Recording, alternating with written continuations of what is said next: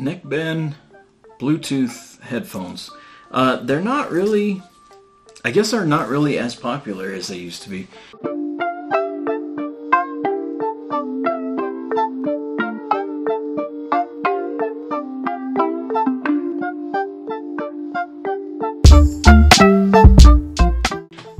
I personally like them a little bit more than the truly wireless versions, just because these usually pack a bigger punch in the battery department. Even if nothing else, at least you get a decent battery with them. So today I have a product from a newer company. You may or may not have even heard of these guys. They actually officially launched back in August, so all of their stuff is brand new.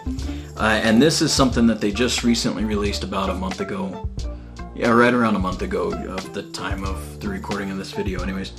And these are, I believe it's AUSounds, possibly AUSounds, something like that. I'm not 100% sure.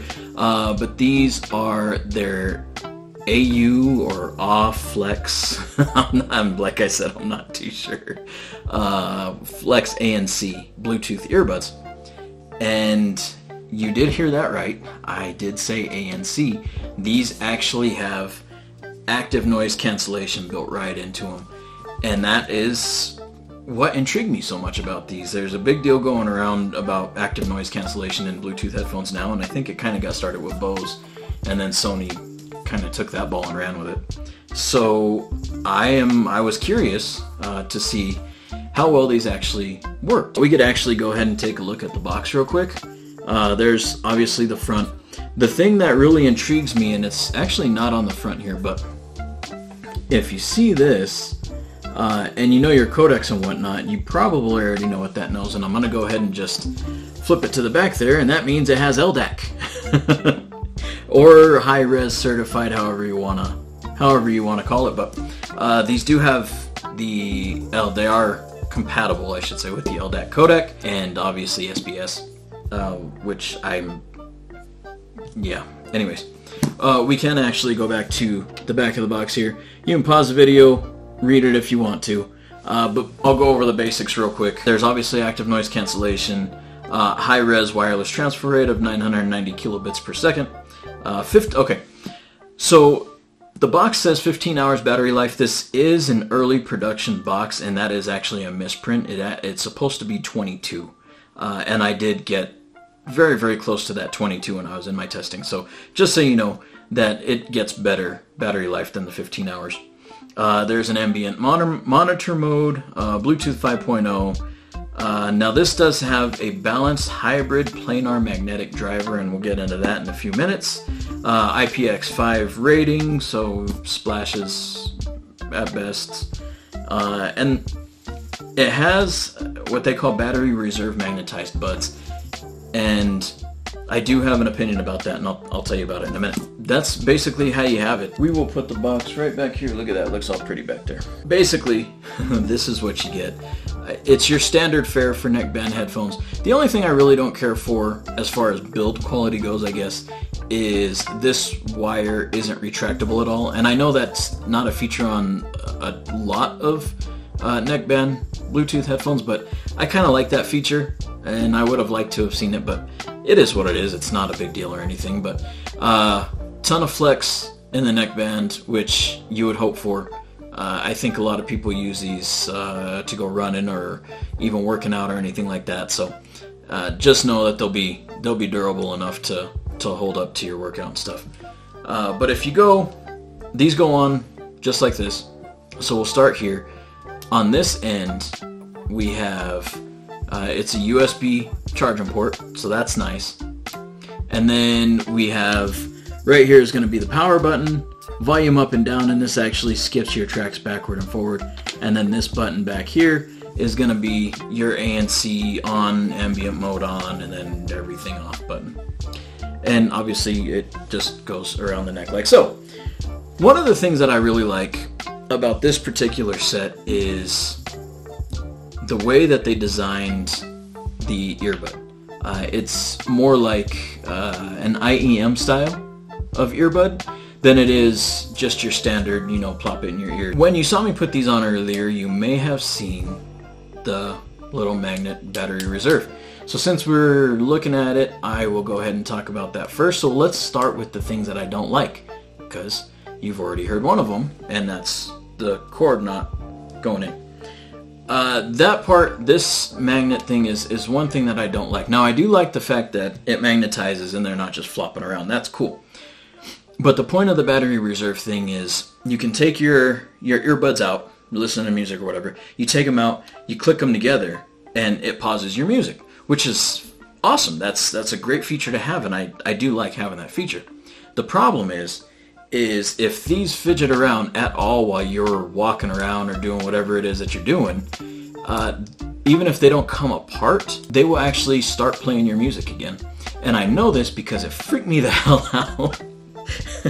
It was supposed to be quiet, and I had these, and I clipped them around my neck like that, and I moved a certain way, or I don't even know exactly what happened, but I remember hearing things, and I stopped, my heart was beating, I was freaking out because I was hearing voices, and it was my music. So just so you know, that don't work very well. Outside of that, I think that's about where my complaints end. Just pause your music before you take them out, and you'll be fine. It won't unpause your music if you pause it manually. Let's go ahead and move directly into comfort, as in how do these feel in your ears for hours at a time. To me, this is one of the more comfortable neckbands that I've had on, so that's kind of a personal preference, I guess.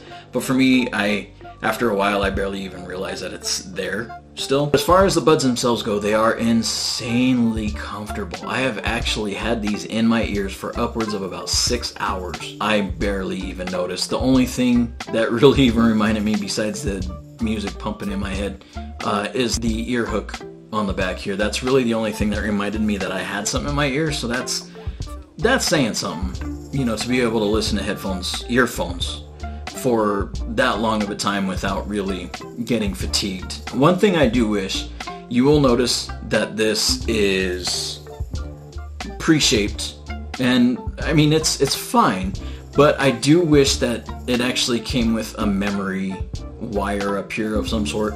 That way I could actually shape it to my ear, because sometimes when I'm moving around, I move my head around or something like that, I could feel it just kind of graze the back of my ear back here, and it's annoying sometimes. It's not really a complaint or anything like that, just something that I've noticed.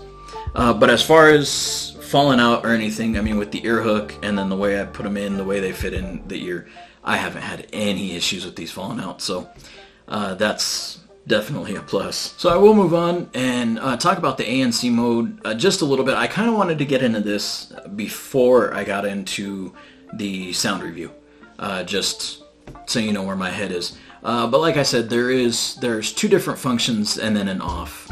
So you have your ANC on, which is a 20 to 25 decibel noise cancellation. It cancels out things like fan noise, AC units, that sort of thing very, very well. It cancels out voices if it's more than one person. So you know, if you're in a large group and basically everybody's talking, so there's that hum of the crowd of everybody talking, it does cancel that out to a pretty decent degree.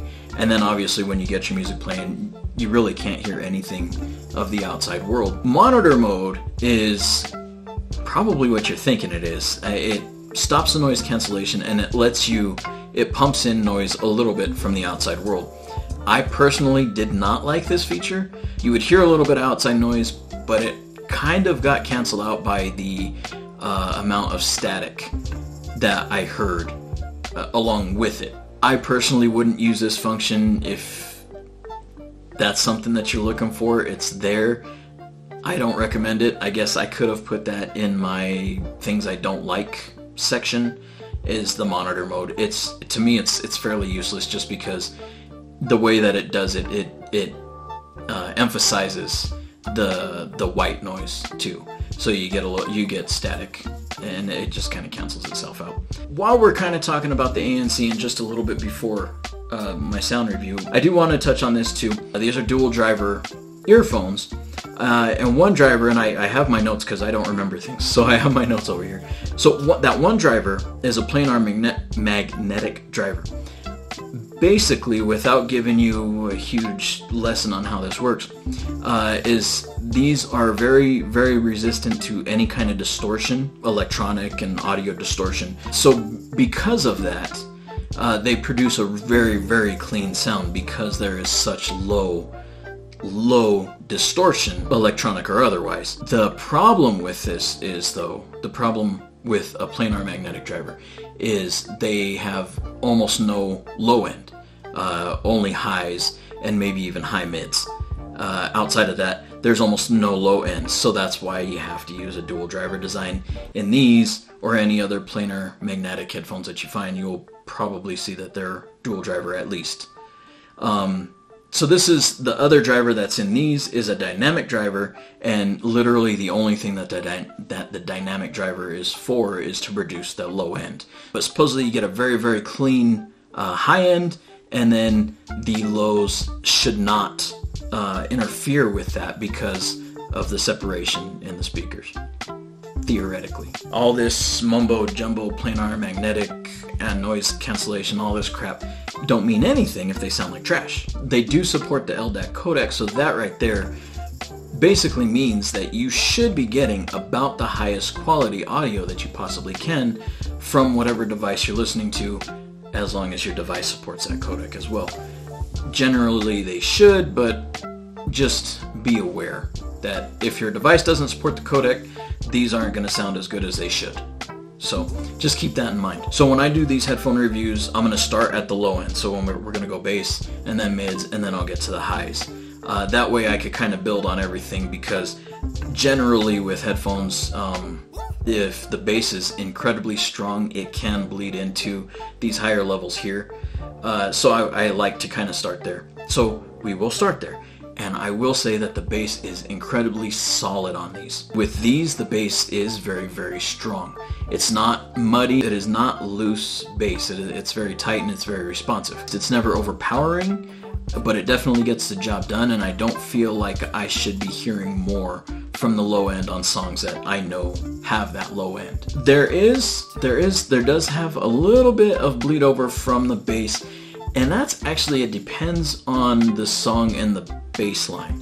So not all songs suffer from this. It's really the real bass heavy songs that you'll hear it, the bass bleeding over into the mids. It's not horrible, but it's there. Outside of that, though, there is very good separation in the rest of the mids, or even if you don't have an incredibly bass heavy song, the mids are very, very well I cannot talk today.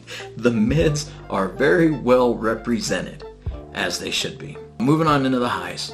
Now this is where those planar magnetic drivers really, really shine. I mean, these highs are incredibly crisp, they're detailed, and they manage this without getting piercing, and these are fan-freaking-tastic. Mariah Carey would be proud of these, if you know what I mean.